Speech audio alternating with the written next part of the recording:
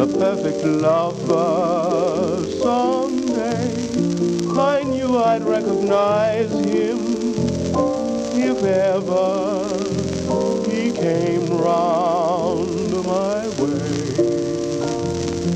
I always used to fancy then he'd be one of the godlike kind of men, with a giant brain and a noble head, like the heroes told in the books I've read.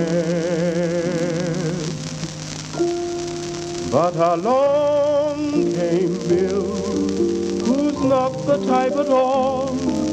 You'd meet him on the street and never notice him.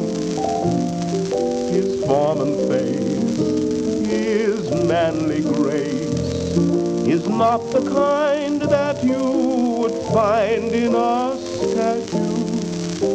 And I can't explain, it's surely not his brain that makes me thrill. I love him because he's wonderful, because he's just old Bill. He can't play golf or tennis or polo, or sing a solo, or row. He is not half as handsome as dozens of men that I know. He is not tall and straight and slim, and he dresses far worse than Ted or Jim.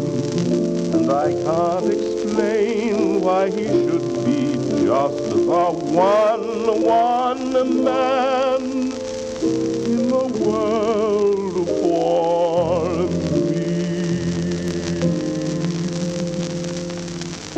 He's just my Bill, an ordinary boy. He hasn't got a thing that I can brag about, and yet to be upon his knee, so comfy and roomy, feels natural to me.